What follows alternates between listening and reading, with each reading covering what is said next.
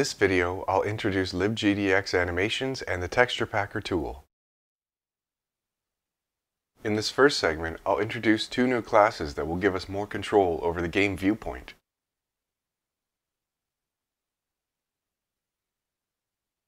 The viewport will be used to control the screen size and aspect ratio, and the camera will be used to position our view within the game world.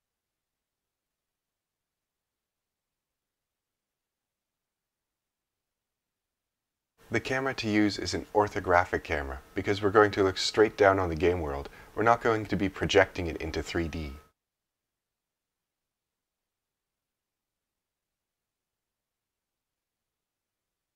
By default, the orthographic camera is looking at 0, 0 in our game world. So the next time we draw Mario, he should be in the center of the screen.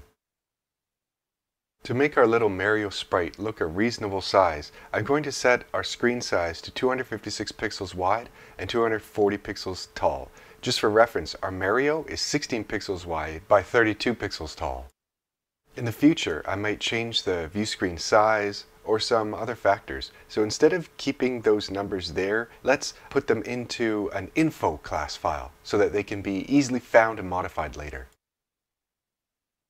I have a feeling I'm going to need more of these classes in the future for general information, so I'll create a package called tool to keep all of these info classes and some other classes.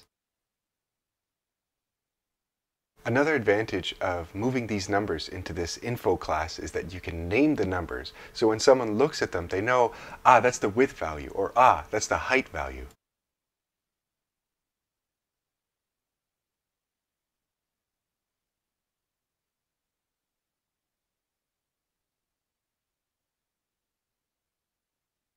Before anything is drawn to the sprite batch needs to be updated with the camera's current viewpoint and position and so on. To do this, we'll use the set projection matrix method. Whenever the user changes the size of the view screen, then the resize method of the screen will be called, and we need to update our viewport with the new dimensions of our screen. Cool, let's do a test run. Good, Mario looks bigger and he starts at the center of the screen.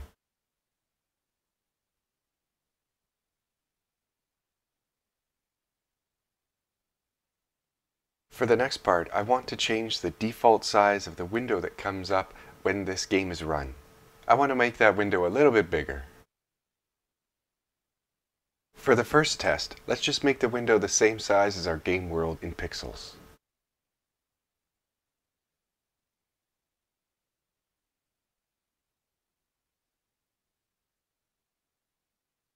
And run it to see how big that window looks.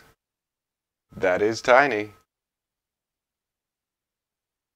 Okay, so the window that shows looks like it's the right aspect ratio. It's basically square, but it's much too small. We should scale it up a bit.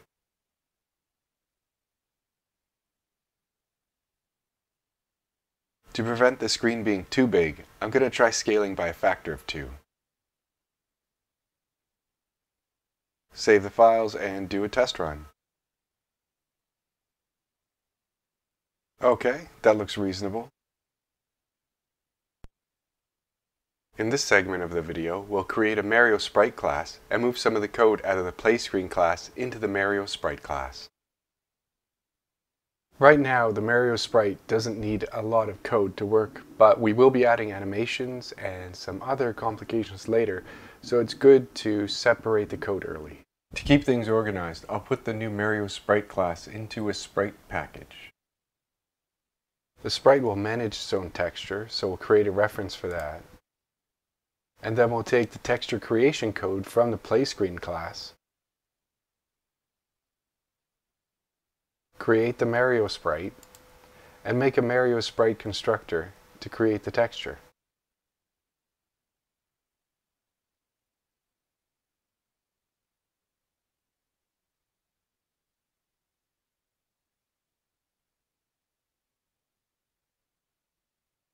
Then we need to modify how we draw the sprite.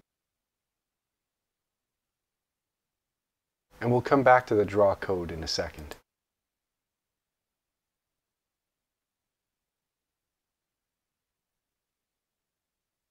When we update the Mario sprite, we're going to be updating its position, but in the future we're also going to be animating it, so we'll need to pass it the amount of time that has passed with the delta variable.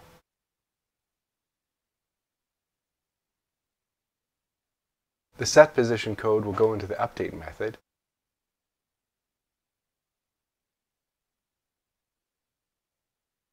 And since the Mario sprite is managing its own texture, it will dispose of its own texture, but the play screen will need to dispose of the sprite, which will then dispose of the texture.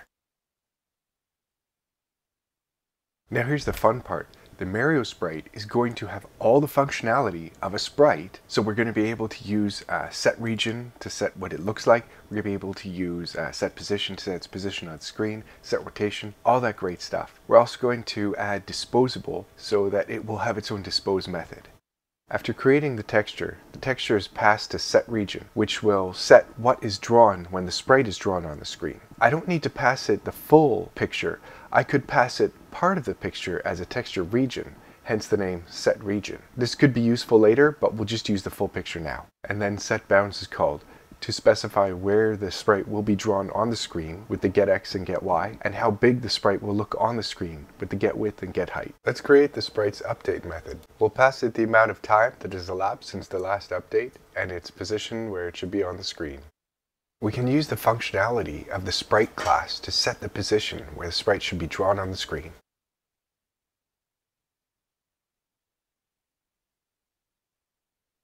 It's time to test it and see if this works. Good stuff.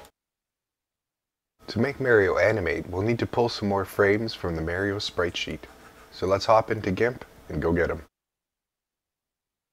I'm using the middle mouse button and control mouse up to move the view around and zoom in.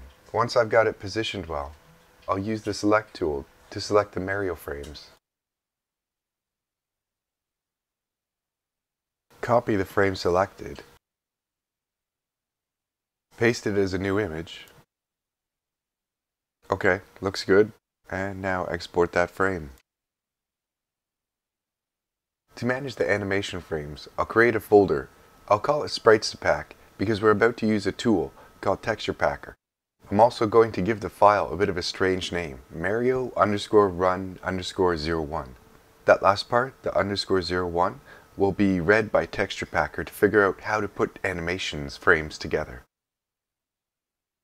Mario has 3 run sprites in total.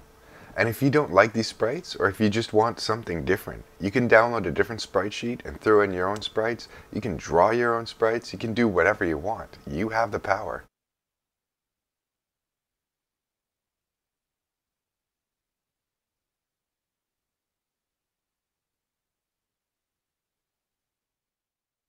In this segment of the video, I'll introduce the libGDX Texture Packer tool for packing sprite frames and animations into files that are easy to use. My understanding is that there's 2 versions of the Texture Packer tool. One that's a command line version and one that's a easier to use GUI windowed version. So I'm going to go for the GUI version. I'll show you where to download it. I found a recent version of the tool on GitHub by Crash Invaders. It's called GDX Texture Packer GUI. And I want a stable version, so I'm getting it from the releases section. Open up the zip file downloaded, copy the GDX Texture Packer jar file, and paste it in the downloads folder.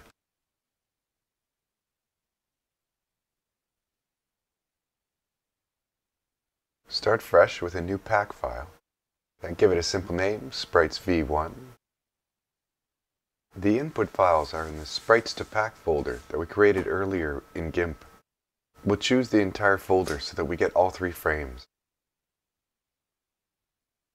I want to save Texture Packer's output file directly to the KidRidiculous Assets folder, so I'll go into Eclipse and get that Assets folder location.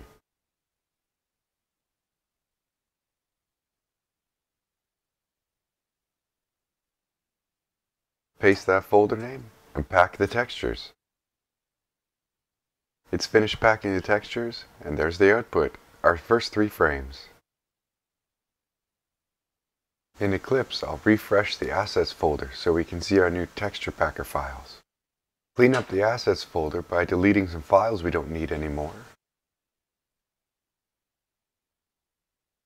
To load the file that Texture Packer just created, we don't have to create our own loading methods. We can use the Texture Atlas class within libGDX. For now, only the Mario sprite will be using the Texture Atlas to get the frames for its animation.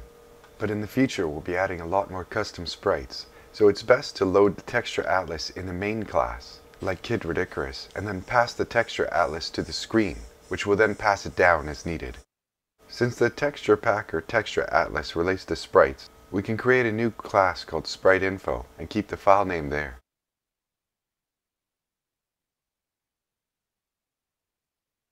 Since it's an info class, we'll keep it in our tool package.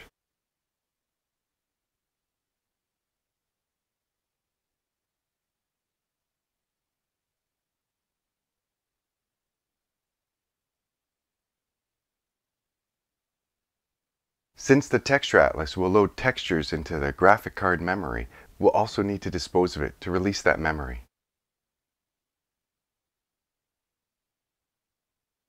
Back to the Play Screen class, where we can go to the constructor for Mario's sprite and pass it the atlas so that it can pull its frames from that atlas.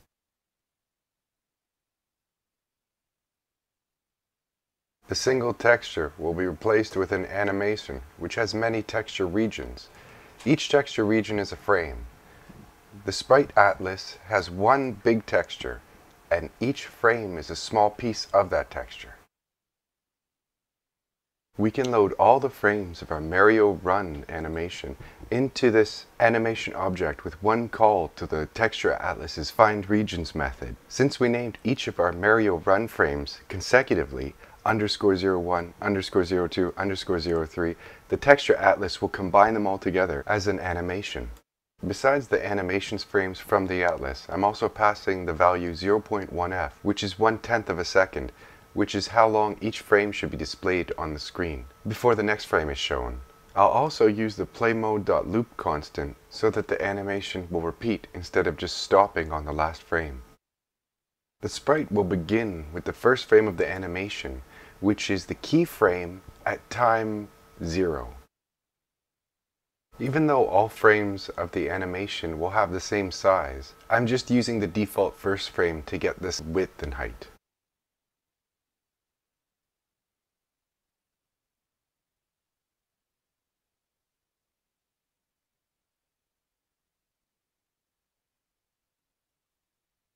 Since we've used a Texture Atlas to take care of all the textures for the sprite's frames, the sprite no longer has to dispose of those frames. The Texture Atlas will handle the disposal.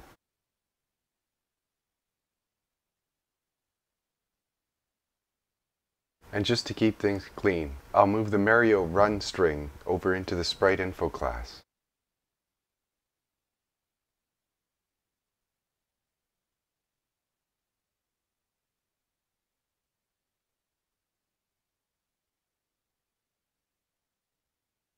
Back in the Mario Sprite class, we need to create a state timer variable that will be used to keep track of how much time has passed so we know which frame of the animation is supposed to be displayed. State timer will start at 0, and each time the sprite is updated, we'll set its frame based on the current time of the state timer. Delta is the amount of time in seconds that has passed since the last update was called, so we need to add that to state timer on each update. So all the code is complete to make the Mario sprite animate. The final step is to just go back to the Play Screen class and remove the call to the Mario sprite dispose method, since its textures are now being disposed of by the Texture Atlas.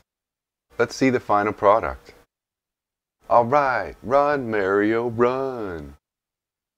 That's the end of this video. If you like this video, you can hit the like button. If you want to know when more of these videos come out, then hit the subscribe button. In the meantime, thanks for watching.